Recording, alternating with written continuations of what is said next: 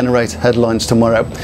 If you get a result here at Old Trafford, that always generates headlines too. Some clubs have managed it down the years, but if you come here and win, well, people talk about you. And that's what happened when West Ham won it unexpectedly 12 years ago.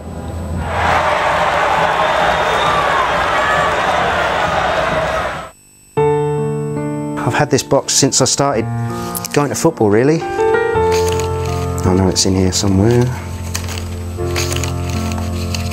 There it is, 28th of January 2001, East Stand, Tier 2, I think that's the old scoreboard end.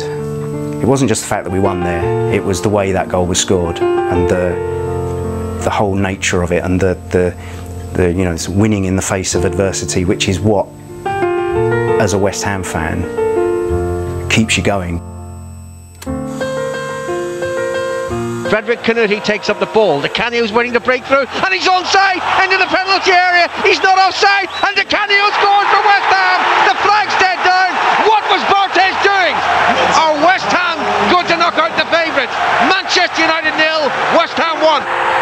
Every time was pleasure for me to do something for the fans, but this day was absolutely for them. The atmosphere was really buzzing, especially in the West Ham end. Everyone was so up for it. I remember the PA playing one of my favourite Beatles songs, Ballad of John and Yoko, and he was belting it out and everyone was joining in, and it was written, there was bubbles everywhere. When the fans are up for it like that, then you get the feeling that something might happen. Coping with the likes of Cole, of York, of Solskjaer, of Giggs, of Scholes, I mean, it's never easy.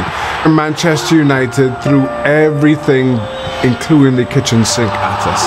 But again, as a team, you kind of recognise when you're just having one of those days. And if I didn't get in the way of it, somehow a defender was always there to make a telling clearance. Canuti.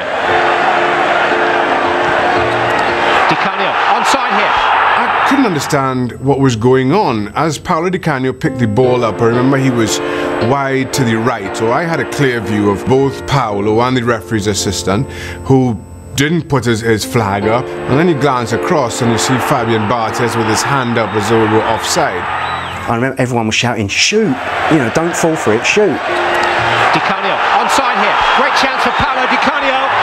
He's taken it. It's Paolo DiCanio. It was easy. Easy because he behaved like a policeman. He wanted to stop me, so I say no, I don't stop, because I have the memories when I was a kid. I was a very naughty kid, naughty guy. I don't stop. If you stop me, no, I go. So I'm joking. No, I score, and then we will see. You are not the referee. You are a policeman.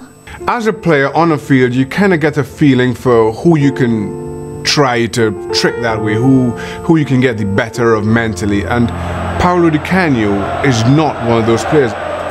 They were battering us towards the end, and we just thought, you know, we're going into Fergie time, there'll probably be an equaliser at some point, but you know, we managed to hang on.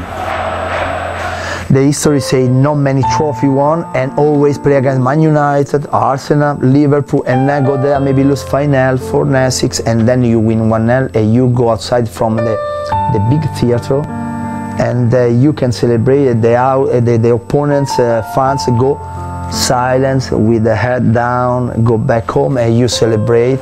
Travel back 3 hours and a half by car, celebrate with your kids, with your family. I was glad for them in this day. Winning at Old Trafford is special, regardless of when and in what competition. For it to be in the FA Cup, and I'm a real romantic, the FA Cup has a special place for me.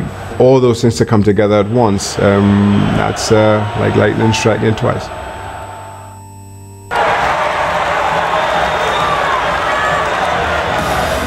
Next